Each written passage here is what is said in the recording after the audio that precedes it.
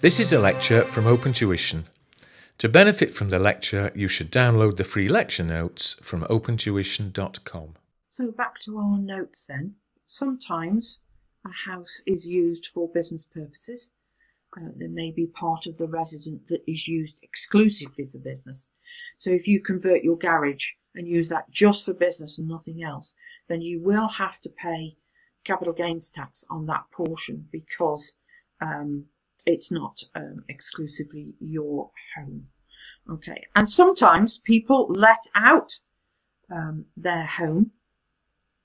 So letting relief is available to cover any gain not covered by PRR if part of the property is rented out while the remaining part is still occupied. You must still be living there. It doesn't apply if the property is not your main residence. That is the old rule. So previously you could actually have a second home and rent out your first one. That doesn't apply anymore. You must still be in residence. And these are the rules for that. It's the lower of the PRR given, as we've just calculated, 40,000 or the gain attributable to the letting. So let's have a look at how that looks in practice. We have here Dora Key, who bought a 3-storey house. So that was the cost. We're always looking for proceeds less cost equals gain. She occupied the whole house until the 1st of May 2018 when she let out the top floor to a tenant, up to when she sold the house for the proceeds of 420,000 in May 2023. So what we're going to have a do now is to have a look at the model answer, because the process is exactly the same as the one that I've just showed you. And then we can see how that works. So as with all capital gains, we need the proceeds, and less the cost is the gain. Every single time I want you to prepare that. Then you put in less PRR with the working, leave that blank. Okay. And then you're going to add that in, which is the letting relief, leave it blank. And finish off your computation. Then you prepare your table. Exactly the same as before. First put in the dates. Okay, all the dates. Then put in the rule, as in what is happening. There are marks for that, marks for that, marks for that, marks for that. And then there'll be a mark for getting the exempt months, the chargeable months, and so far. There will also then be a mark for this. And then there'll be a further 2 marks for this. So you can see there are potentially a lot of marks if this comes up in an exam. And because it's only tested at TX and not advanced tax, it's something that comes up on a fairly regular basis. So from the 1st of November until the 30th of April 2018, she was actually in occupation. That's that bit there. There's the last 9 months. So it's the bit in the middle. And the fact that you've set the pro forma up means you can do the bits that you can actually do. You can put all the actuals in. You can put the last 9 months in. And then you work out the more complicated bits. As with all of these pro formas and all of the tax that you do the bits you can do first. Do the easy bits. Do the bits you can copy across that require, and then use your time wisely to answer the bits that you're not so sure about. So 1st of May 18 to the 1st of August 2022, which is 9 months prior to selling it, it's 1/3 let, 2/3 occupation. So therefore you can see 2/3, 1/3 with the total. And that you would work out first.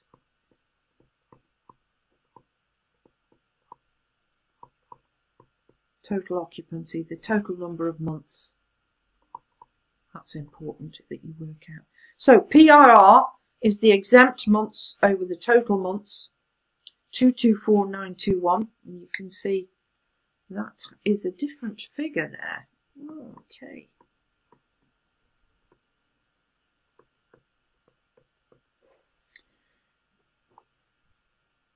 kind of need to sort of work that one out again, don't we? I tell you what I'm going to do. I'm going to leave you to work that out, and then I'll have a look at it and come back to you on that.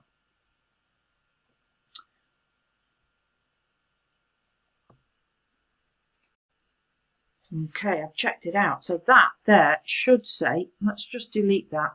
That should say 224921, which will alter that. I'm working it out as we go along here. That should be 35,079. Okay. So, there you go, 35,079. Oh, I'm glad I can do it right then. So, the letting relief is the lowest of the PRR. That's the rule of 40,000. Or the let months of 17 out of 126. Times that is 35,079. Which gives us 35,079. Again, the answer is nil at the end. So please forgive me for getting that wrong. Okay, well now we've amended it, so we're all right. So let's go back to the notes. So back with the notes here, we've looked at example number 12, where she lets that out. And what we need to do now is just to deal with the exam technique. And we're going to get potentially some multiple choice questions, but potentially a rather large section C question. So this first one, the disposal of which two assets qualifies for rollover relief. Okay, so it's not going to be a portable sewing machine. It's going to be, which other ones can we get rid of there? So goodwill counts only for limited companies. Owned by a company and let to other businesses, and that's an investment.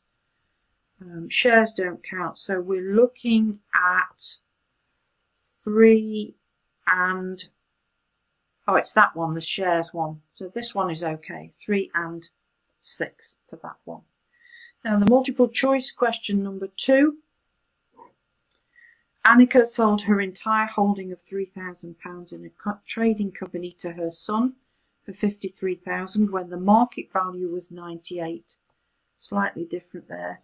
And she bought them, so that's the cost, for 41,500, and she never worked there. What is the amount of the gift holdover relief, if any, which can be claimed in respect of these shares? We're looking at proceeds or market value, 98,000. Cost was 41,500, which gives us a gain of 56,500. Now, what actually happened? Actually happened was 53 minus 53,000 minus 41,500. That's what actually happened. So 11,500 is what's going to be chargeable, and the balance would be gift relief. So the answer is B. And obviously, this is a very important chapter. So please make sure that you understand it completely. Now, there's been through so much in it. So please make sure you read this chapter again. Go through all the examples. Look at all the answers that we've been through. Work it out yourself. Use your chapter in your BPP textbook, and then do some practice questions.